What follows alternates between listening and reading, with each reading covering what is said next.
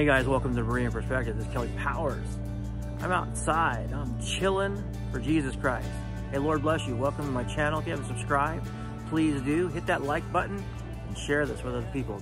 Did you know that John 1:1 refutes Jehovah's Witnesses, Unitarianism, Mormonism, and Oneness Pentecostalism? Yes, it's true.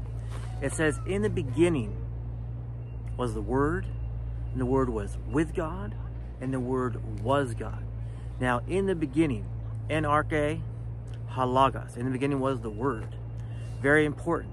Jesus Christ was before all creation. He was with God the Father before things were. In fact, if you read John 1:3, it says, for by him, meaning the Word, which is defined in verse 14, the Word became flesh and dwelt among us, the only begotten from the Father, full of grace and truth. So that refutes oneness, or what's called modalism.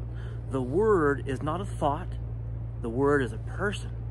And the Word is the one who created all things. In fact, Paul says in Colossians 1:16 and 17, for by him all things have been created, both invisible, invisible, principalities, authorities, rulers, all things have been made by him, for he is before all things, and in him all things hold together. Amen?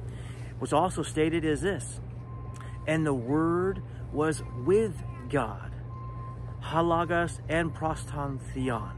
Now, there's the definite article there, meaning that the Word was with the God, talking about the Father. When you read the prologue of the Gospel of John, chapter 1, verses 1 through 18, you see clearly two distinct persons being spoken of, the Father and the Son. The eternal Logos, which is Jesus Christ, who is the only begotten. He came into this world according to 1 John chapter 4, verses 9 through 14, according to Galatians chapter 4, verses 4 through 6, which is actually prophetical from the Old Testament scriptures, places like Isaiah 48, verses 12 through 16, Psalm 2, and other places as well. Now, what's important to grasp is this, is that Jesus Christ is not the Father. He came to reveal the Father. That's why it says in John 1:17, the law was given through Moses. Grace and truth were realized through Jesus Christ.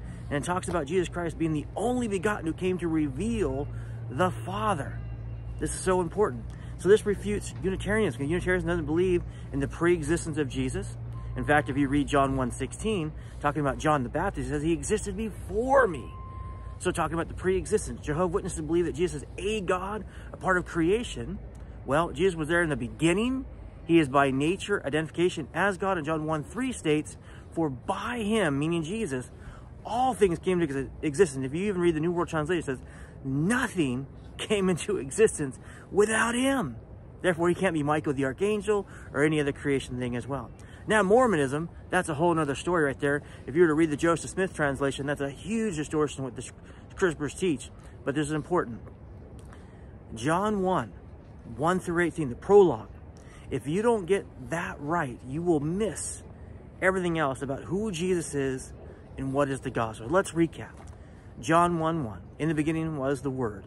So Jesus was there from the very beginning, and the Word was with God. Jesus was with the Father before all things. But kai theos and halagos, and the Word was God. See, we see also in Philippians chapter 2, verses 5 through 11, Hebrews chapter 1, verses 1 through 12, and other places, that Jesus Christ was God before he took on flesh, before creation. He came into this world, took on our likeness, became a servant for all of us who would put our complete trust in him. He died upon the cross and rose again, and all who put their complete trust in him and call upon him shall be saved. This is the good news of the gospel. Jesus loves you. So, as I wrap up, John 1:1, in the beginning was the Word, and the Word was with God, and the Word was God. Jesus is the eternal Word, the only begotten who came and took on flesh. He is not the Father. He's not a part of creation. He's not a God among many gods. There is one true God according to the Bible, Old and New Testament.